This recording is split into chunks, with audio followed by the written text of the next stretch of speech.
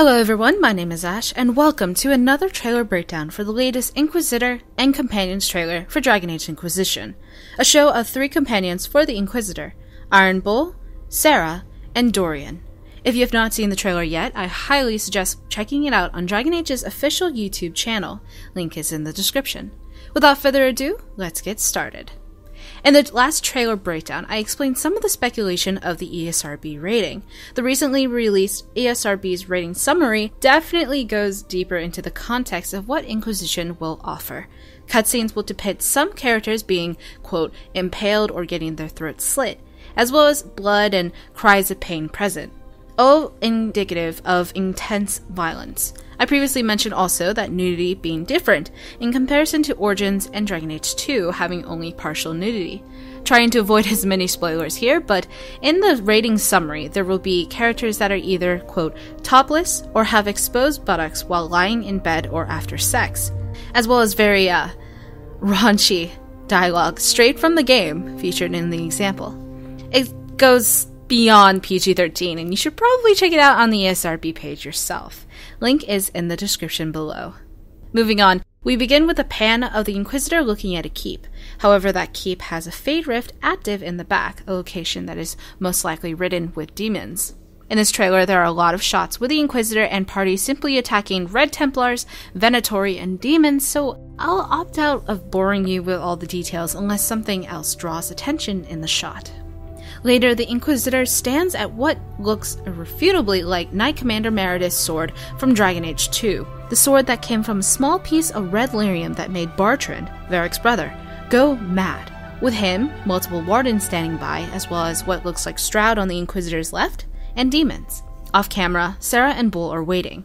Note, however, that no one is in battle stance. The Wardens are stationary, the demons are complacent.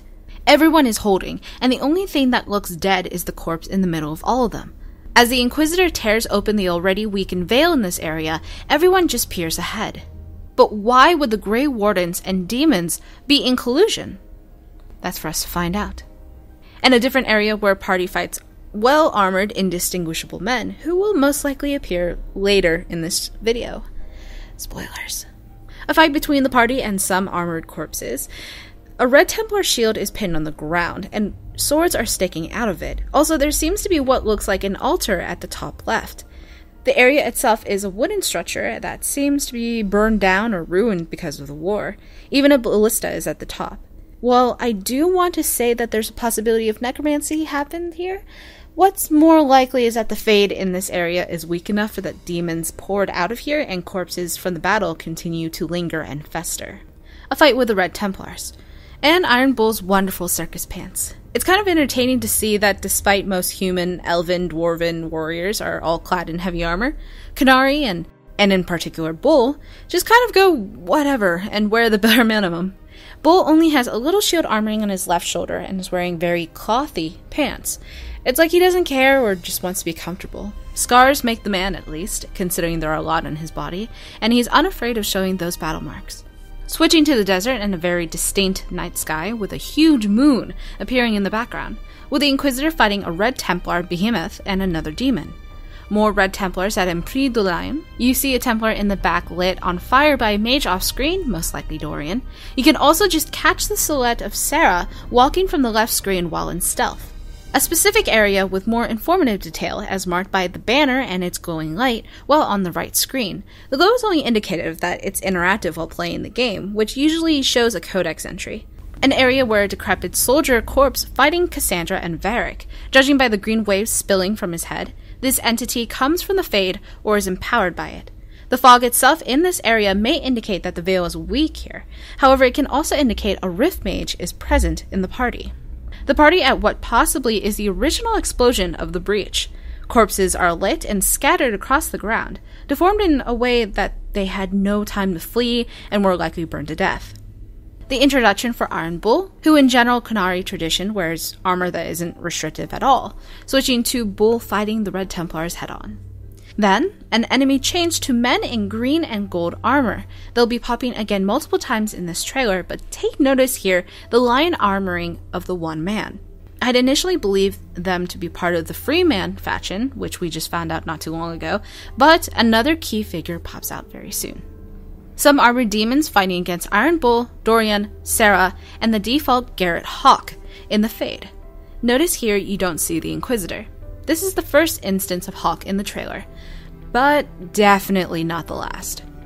Notice the contraption on the left with the item that looks like a compass with the sky glass on the top. This indicator actually states that the player can set up camp in this area. If you defeat the Red Templars here, you can safely set up camp for the Inquisition to gain power and hold some dominance over the region. More fighting with Bull, Sarah, Dorian, and Hawke. There's a small body in the distance that looks kind of like a dwarf, which I want to say is the Dwarven Inquisitor, but as we haven't even seen a Dwarven Inquisitor or really any non-human Inquisitor being used in one of these types of cinematic trailers, not the gameplay trailers, but the cinematic trailers, it's more likely that it's an enemy or an NPC. But in any case, Hawke appearance number 2. Namely fighting examples of Red Templars, demons, even more Red Templars, and the Venatori. Orlesians? That's what I get from this take, as you see a warrior with a great Orlesian shield, the distinctly elegant blue and gold shield, and the headdress that has red feathers poking out, while coupled with 2 other enemies we've seen earlier in this trailer, the green and gold. I'm inclined to believe these hostile men as Gaspard de Chalon's men. In other words, Grand Duke Gaspard de Chalon, the man who's trying to overthrow Empress Celine out and become the new Orlesian leader. These men pictured here seem like chevaliers. A conversation with the Iron Bull and quite possibly members from his mercenary group, Bull's Chargers, in the back left. It's a closer look into the scars across Bull's body, as well as the red and green circus pants he likes wearing so much. Also note how the blood on the Inquisitor's sword and armor stays intact. While past Dragon Age games offered the opportunity to disable blood spatter from battle, the option was to keep blood consistently on the character, so that NPCs actually recognize that you have a lot of blood on you. It seems like Inquisition has that feature as well, and perhaps NPCs will be able to recognize that blood, just like the previous game. Or at least in Dragon Age Origins. Transitioning into Sarah's portion of the trailer, a very nice, stately, yet dark room where the Red Templars are fighting the party. And Sarah fighting in the Fade. Note the demon statues against the wall, which seem to be clawing at its own face. Something to note, when it comes to the Black City in the Fade, even the most powerful demons will not venture to it. So it's quite possible that this is a reflection of that fear. And Sarah fighting with Dorian, Bull, and Hawke against the demons. Appearance number 3. No Inquisitor in sight yet again. More of the fight against the Red Templar in close quarters. This place seems to be in Orlais or in the Dales, as the rug that has the distinct blue color with gold and red trimmings. Sarah talks about an enemy that was all, "Obey me," and gets an arrow in the face. On the ground in the back, the man looks like an Orlesian guard, or perhaps a chevalier, but most likely an Orlesian guard. But definitely a building in Orlais or similar, as the architecture is pretty distinct. There's rubble in the ground, however, so it's very unkempt. More of the underground Orlesian area. A specific throne in front of a very distinct Templar or Seeker mural. Definitely of a female, as the lips are quite pursed femininely. Perhaps this is even Andraste, for all we know, depending on how far back it goes. It has a very nice green rug on the right-hand side, so whoever owns this area is at least dignified in status. The party fighting at Adamant Fortress, or rather, to be more specific, Sarah, Dorian, and Hawke. Hawke sighting number 4, and not even the Fade this time. More of the underground from earlier. Sarah, Dorian, Stroud, and Hawke fighting in the Fade. Hawke sighting number 5. Switching to more of Iron Bull and Sarah fighting, I find it an interesting touch that there are fossils in the sand scattered across. A very minute detail since this is the Fade. Which begs the question, can something die in the Fade and its physical body be preserved? Let me know your thoughts in the comment section below.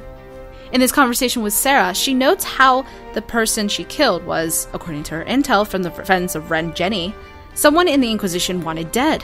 It's possible this is the first interaction we have with Sarah, or at least one of the very first few. In her character profile on the Dragon Age site, it's said that we find her in the streets of Orlais. By streets, it could be the infiltration of a noble's house and possibly lighting a few guards along the way. All in all, arrow to the face. Shifting gears to Dorian in the front, as Hawke and Sarah are in the far back. Hawke sighting number 6. with no Inquisitor in sight. Are you seeing a pattern here yet? More Dorian fighting with skulls on the bottom and the green fog. If you ever wanted a full cavalcade of Dorian fighting, this is your video. A spider pit where Dorian fights alongside Hawke. Alright, let's stop here. Why does Hawke appear 7 times in this trailer? And for every time that he does, the Inquisitor is never there. Now don't get me wrong, when Hawke was reintroduced in the Enemy of Thetis trailer, we do see that Hawke runs up to the Inquisitor, so we do know that these two at least meet up in the Fade. However, why is it that in the actual gameplay, in the actual fighting, we don't see the Inquisitor show up at all? That at most, it's only Sarah, Dorian, Iron Bull, Stroud, and Hawke. Now this is completely speculative, and maybe a little bit of a stretch, but it's a possibility I can see happen. I think we'll be able to temporarily control Hawke as a player character in Inquisition.